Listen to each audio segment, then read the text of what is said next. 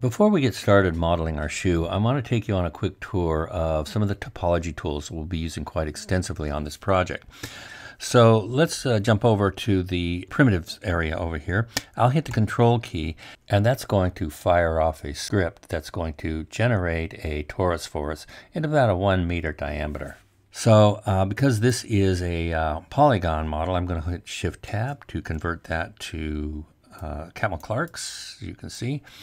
Let's go ahead and name this torus. Okay, now I can use the topology tools using the toolbox here within the Modo tab and actually kind of set up a few other parameters to optimize topology modeling. However, I would prefer to go over to this topology tab here, and if you don't see the tab, just click this only button until all the tabs appear, and just click on topology. Now the interface is completely set up for you, and it's optimized for use with the topology tools. Now you'll notice that our model here is very, very dark, and that's because it's the foreground. It is actually the only object that we have in our scene, so it is the active layer. And this is done so that you can actually see through the model to the object behind which you're retopologizing. So let's go ahead and create a new mesh, and we'll just click that there. You can also hit N, the N button will also do that for you. And notice all at once our torus got lighter in shade so we can see it much more clearly. Now the torus is the background object or the inactive object, and this blank or empty layer is our active layer. So I'm going to go ahead and click on the pen tool in the left panel there, and I'm just going to click on top of my model here 4 times, and it creates a quad. And that's all I need to do to get started.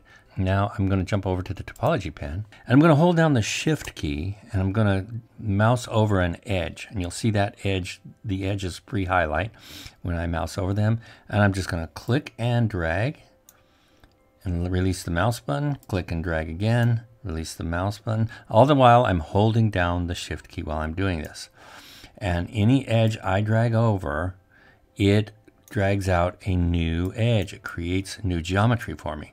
Now if we look closely at this, that geometry is sitting on top of the torus. Now the spans between the vertices on the foreground object will probably fall beneath the object that you're using as a reference object below, simply because you don't have the same number of polygons in the foreground object or the active object. So, but that's okay, because this process, you kind of rough in what you want your topology to be, and then you add edges as you go along. And so if I mouse over a vertice, hold down the Shift key and drag out, it will drag out an entire quad. Let's try that over here. That drags out an entire quad. Now if I hold down the Shift key and right mouse click, it's going to create an entire row of edges there and a row of polygons, as you can see.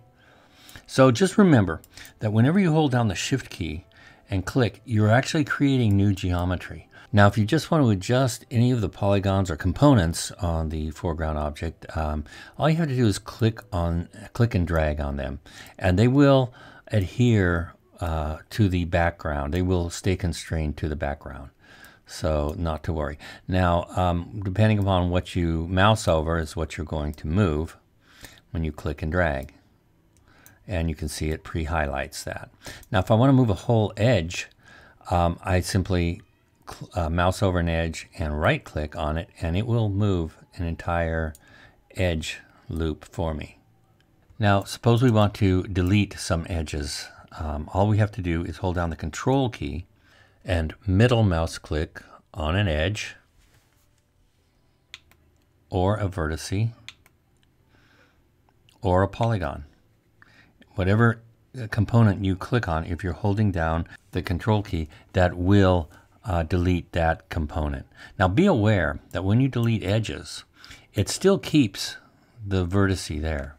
So you have to be very aware that vertices are still present and may cause your polygons to have more than 4 sides. So just be aware of that. And you can always just select them and delete them.